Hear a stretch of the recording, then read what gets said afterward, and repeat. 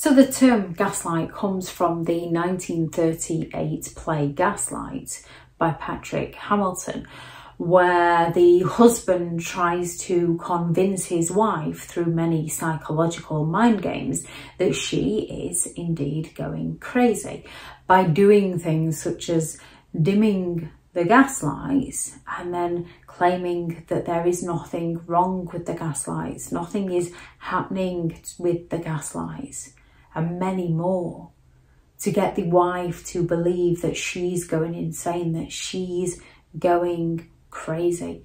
It is psychological manipulation. It's psychological warfare that when you are on the receiving end of it, you cannot see what's happening to you. You just end up confused and depressed and full of blame and shame and questioning absolutely anything and everything, trying to work out what on earth is going on. Gaslighting is where the gaslighter wants to convince you that what you saw with your own eyes, you did not see. What you heard with your own ears, you did not hear. What you feel is in some way wrong.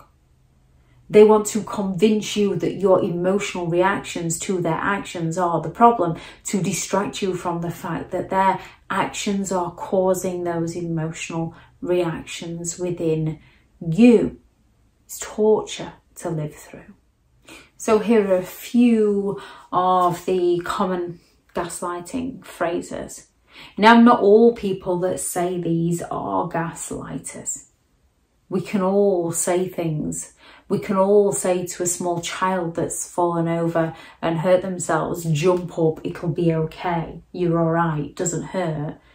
We've just gaslighted that child's reality, not intentionally. We've just been taught ourselves how to toughen children up rather than to respond to that child's individual needs. We can all be capable of accusing people of overreacting to situations simply because it's not how we would react. We are all capable of telling people to calm down in a manner to try and help them, not realizing that we're actually hindering them. Gaslighting is when it's done to psychologically manipulate, it is done in a pathological manner where they continue to do things to gaslight your reality, not in your best interest, in their own best interest. So for example, when something has happened to somebody you love and care about that had nothing to do with you, and they come and tell you, and you tell them to calm down, you're not doing it to gaslight their reality.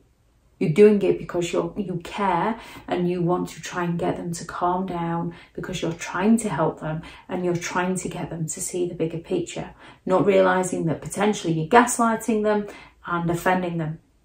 A narcissistic person will do something to hurt you, to punish you, to wind you up, to get you going. And then once they've got you there, they're going to tell you that you need to calm down, not because they care about you, but to wind you up all the more.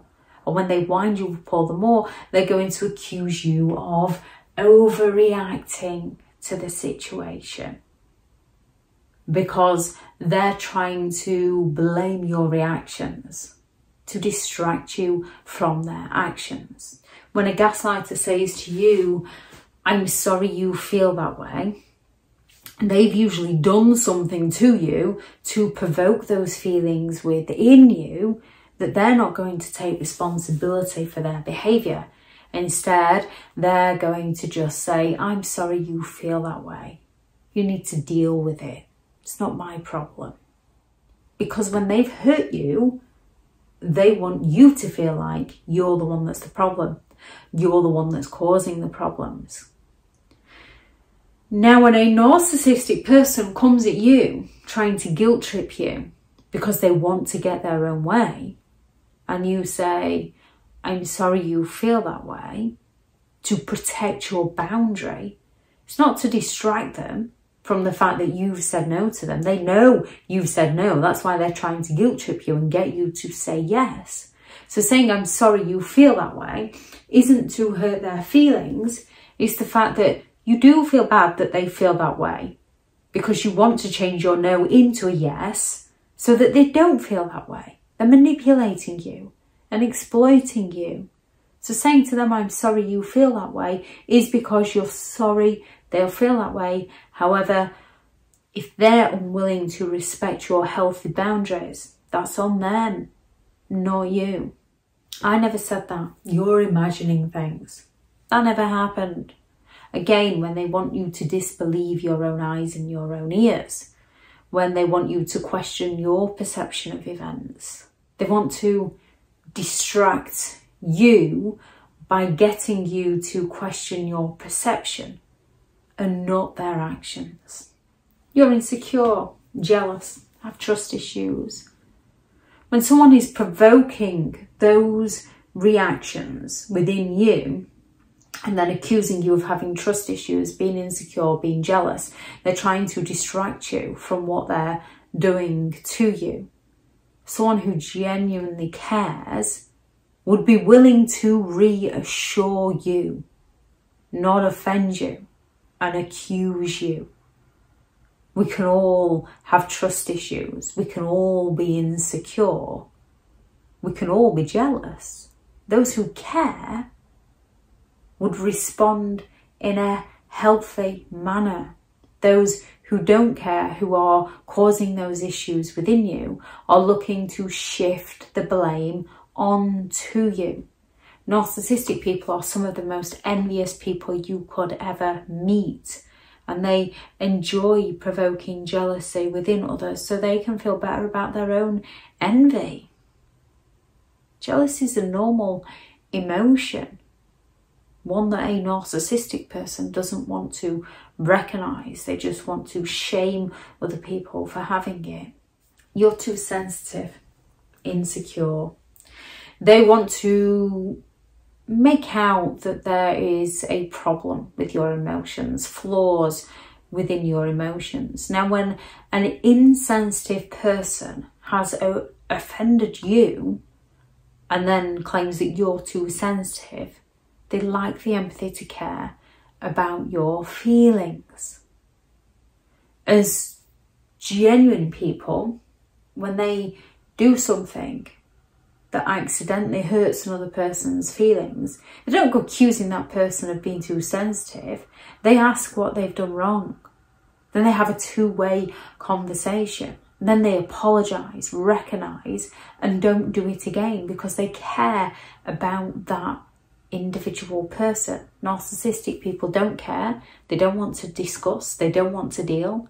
They just want to accuse you of being too sensitive so you feel like there's flaws within you. A bit like when they turn around and say, what have I done to hurt you? They're not actually interested. And genuine people, when someone is being sensitive, can say, what have I done to hurt you? And then they would be willing to listen and explain, find some closure. A narcissistic person, a gaslighter, is going to say, what have I done to hurt you? And as you start to explain, they're going to interrupt you, talk over you, come at you with things like more gaslighting phrases, such as, what about when you? They're going to deflect it straight back onto you. So you find yourself defending yourself to them so they don't have to explain their hurtful behaviour towards you. It's all your fault. They don't take responsibility for their behaviour. To them, it's always someone else's fault. Somebody else made them do it. They feel entitled to do as they please. If they get exposed, they're just going to shift the blame to try and get away with it, to avoid any consequences for their actions, to get you apologising often to them for the things that they have done to you, while they fail to ever apologise genuinely to you for the things they actually did to you. You made me angry. Again, they're not going to take responsibility for their behaviour. We can all become angry. However, we have to be responsible for our anger. And usually when a narcissist provokes those reactions within you, you're the one that feels bad for being angry. A narcissistic person doesn't feel bad. They just shift the blame.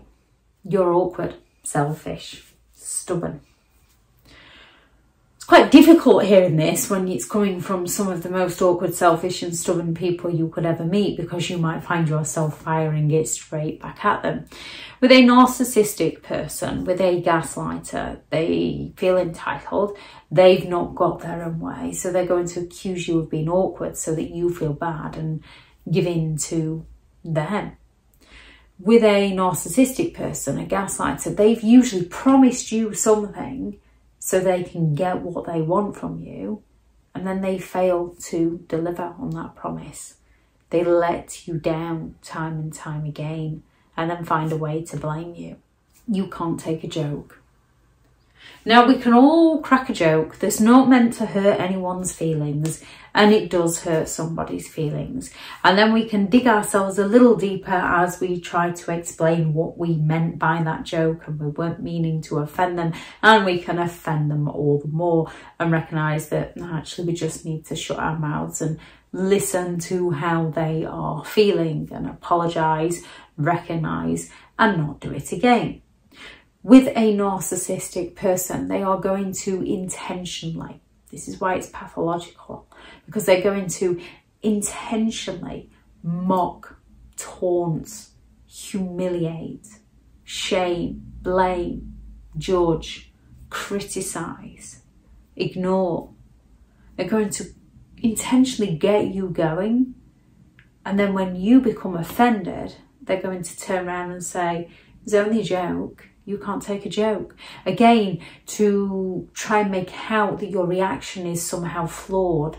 Your instincts are wrong, rather than their behaviour towards you is wrong. And when they repeat this, it's who they are as a person. They're only nice when they want something from you. You're attacking me. Now, this again is a tricky one, because when a narcissistic person, a gaslighter, is attacking you, you can turn around and say, hang on a minute, you're attacking me here. And it doesn't get you anywhere with a narcissist, because they're not going to take responsibility for their behaviour. When you call them out, so you know you've called them out, they're going to accuse you of attacking them. So you feel bad because you know you're calling them out. They want to challenge you. They want to flip the conversation. They want to come at you with the word salad to get you to feel bad for calling them out, so they don't have to face the consequences for their actions. A narcissist's accusations are often confessions. When they're unjustly accusing you, it's usually what they are doing to you or what they are thinking of doing to you. There are lots of different gaslighting phrases gaslighters and narcissistic people will use. Any you heard, please do add those into the comments for those reading through, so they can recognise what the gaslighter is doing to them. Thank you very much to all the returning subscribers and your continued support with the channel. It's greatly appreciated. If you are new to the channel, I'm Elizabeth Shaw. This channel is all about narcissistic behaviour to give you more understanding of the people you might be dealing with within your life, how to handle yourself around those people if you cannot go no contact, and different methods to find what works for you to help you understand and overcome narcissistic and emotional abuse. If you do find the information helpful on the channel, please do subscribe. If you are looking for further help and support in understanding and overcoming narcissistic and emotional abuse, I do have several online guides available, and those teachable links are in the video description. If you're looking for someone to speak to, I have partnered with BetterHelp, and their sponsored link is also in the video description. Go out there and create the day that you deserve, because you do deserve to have an amazing day. Bye.